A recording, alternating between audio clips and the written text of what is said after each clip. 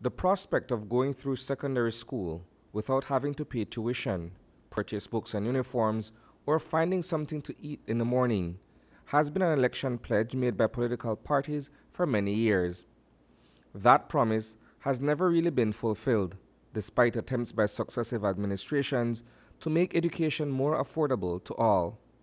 The Briceño administration, as part of its Plan Belize manifesto, has embarked on an ambitious initiative, beginning with a free education pilot project in 4 high schools in Belize City.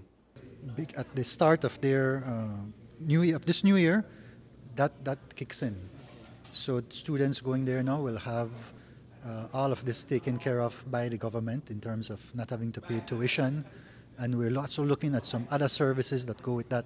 The schools have been asking us to look at a meal per day, whether it's a breakfast or a lunch, to also be able to encourage enrollment by students. You know, the students in these areas have so many challenges. Part of it is that many of them might not even have food, so they don't have the energy to pay attention in class. So these are some of the things that we're looking at.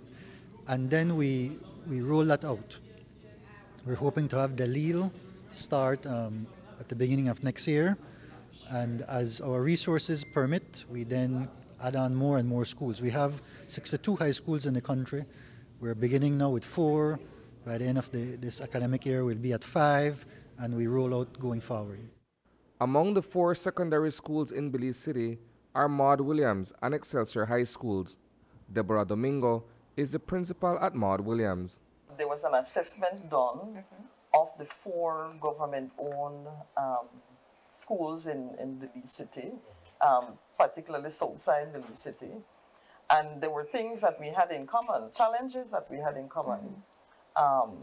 We served the same profile of students, hence the commonality there.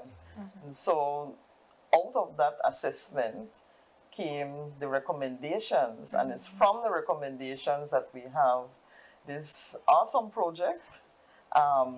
Actually, we should call it a program. As you know, projects have a start and an end. Yes.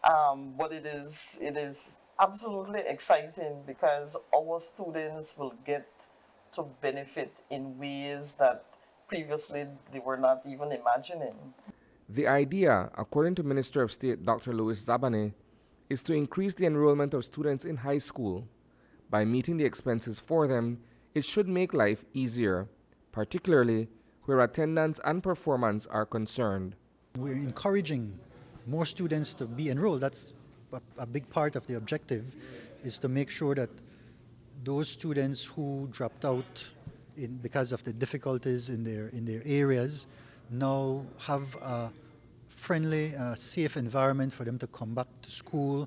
The parents don't have to be worrying about how we will pay for our children to attend these schools. Over at Excelsior High School, Principal Dawn Waters says that the feeding program goes a long way in encouraging attendance. Or clientele normally come from the surrounding geographic areas, and so they tend to benefit with respect to free tuition, right? That is a part of the policy. Uniform, they plan to be receiving a minimum of 3 uniforms, and we can give them more as a need-by-need basis. Mr. Mingo touched earlier on the feeding program.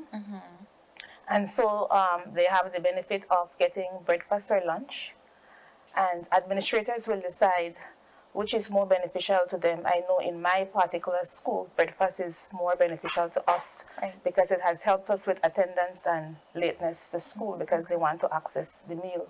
Other schools in the pilot project include Gwen and Sadie Vernon High Schools.